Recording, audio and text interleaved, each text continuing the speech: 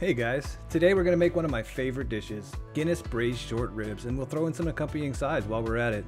The first thing you want to do is remove any fat or silver skin from the top of the cut. Silver skin will not break down in the braise, and nobody likes eating a big chunk of fat, so let's trim that off.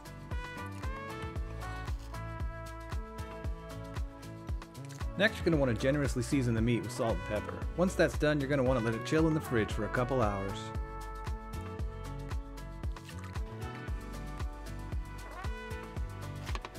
Once the meat has had time to absorb the seasonings, you can go ahead and take it out and let it rest at room temperature for at least 30 minutes.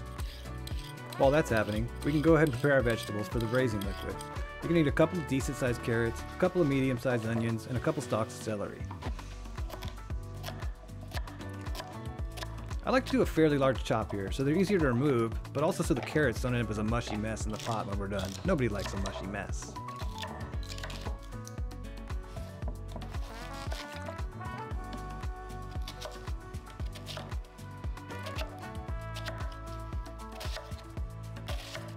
Cut a couple heads of garlic in half, toss the tops, and save the thick ends for our braising liquid.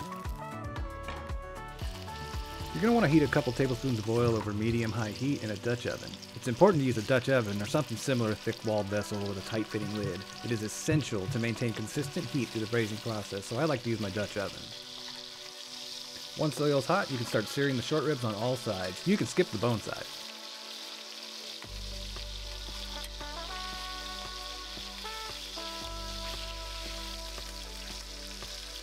Once they're nice and brown, you can go ahead and remove them to a plate while we saute our veggies.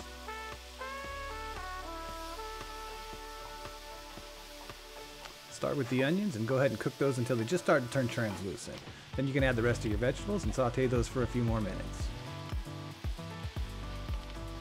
Go ahead and add in a couple tablespoons of tomato paste. Don't skip this part because it adds depth to the final sauce that you're not going to want to miss.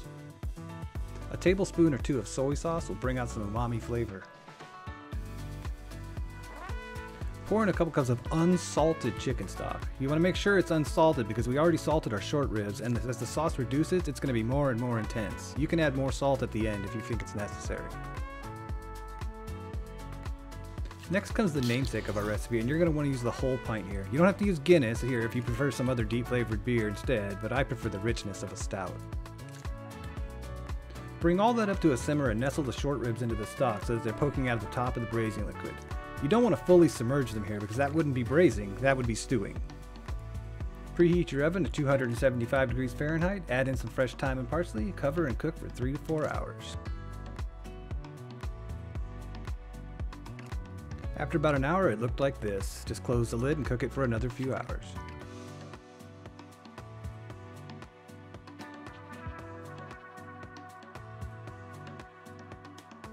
You can make sure your short ribs are done by poking them with a knife, and if they're tender throughout, then they're ready for the next step. Take your dish out of the oven and carefully remove the short ribs to a plate. I use tongs here, but you want to try and keep the bone attached, so you should probably use a fork and a spoon and gently lift them out. I like to scoop out some of the bigger chunks of veggies into my strainer before lifting the pot and pouring the rest through.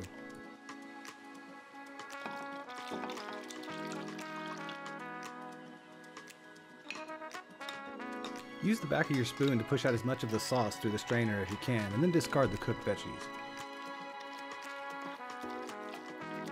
Did you think we were done? What you're left with is the braising liquid with a layer of fat on top. Cover it and put it in the fridge overnight. The fat layer should now be solidified and can be easily removed from the rest of the liquid.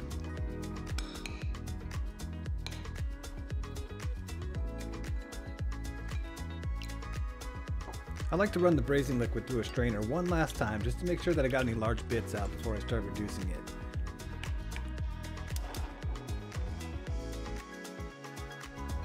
This is going to take a couple hours. You're going to want to reduce this liquid by a significant amount until it's silky smooth and coats the back of the spoon. This will give us a good opportunity to prepare our side dishes and garnishes for the final assembly.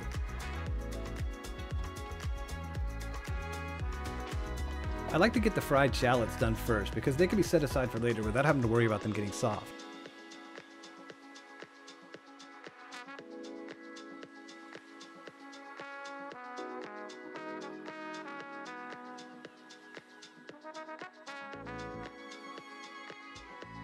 For the glazed pearl onions, I like to place them in a bowl with some hot water. Just tap hot is fine.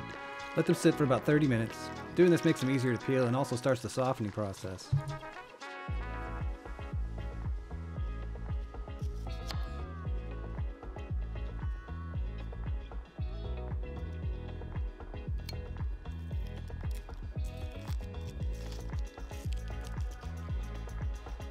When you're ready, put the onions in a small skillet and add enough water to cover about halfway up the onions. Add a half a stick of butter, a tablespoon of sugar, and cook until the liquid is all evaporated away.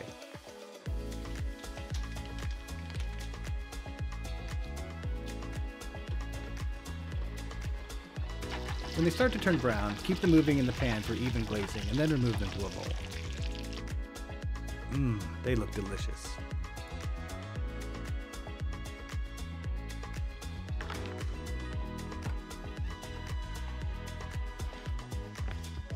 Next up, we're going to make some simple sauteed carrots to accompany our short ribs. You can peel them if you like. I just like the way they look from the farmer's market in this variety, so I didn't.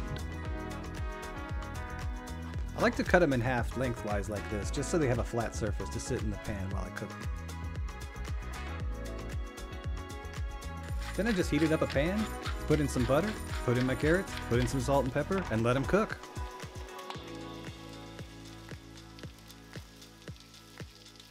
When they start to look like this, they're pretty much done. Just check them for doneness with a knife, and when they are done, pull them out. And finally, we're just going to make grits. Just make them according to the package instructions, and then add some cheese at the end, stir it up, and turn it off the heat.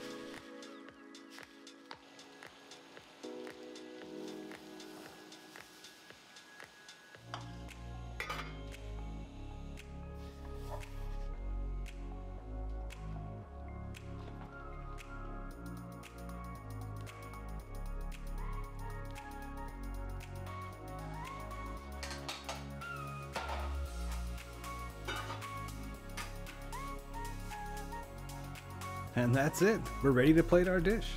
I like to put down a layer of cheesy grits and then I place a couple of short ribs on top.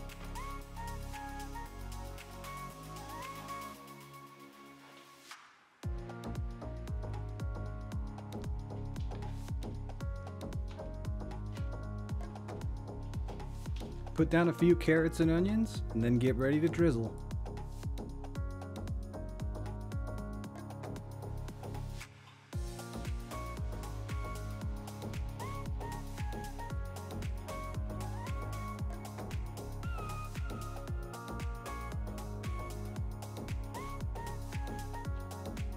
Seductively pour over a little bit of your braising liquid, add some parsley, put your onions down, and you're good to go.